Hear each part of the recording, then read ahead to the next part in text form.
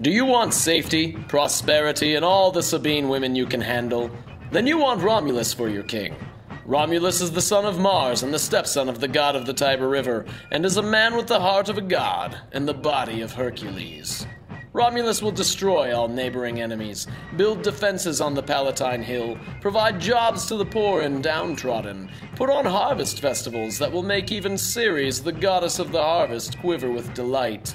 And he plans to take 600 Sabine women at sword point for wives and mothers of Rome. Some may tell you that Remus should be king, but those people seek the downfall of civilization.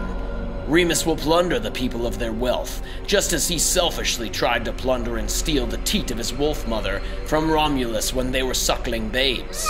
If Remus is king, fire, rape, murder, and incest will be the orders of the day, and he will name the city Rheme.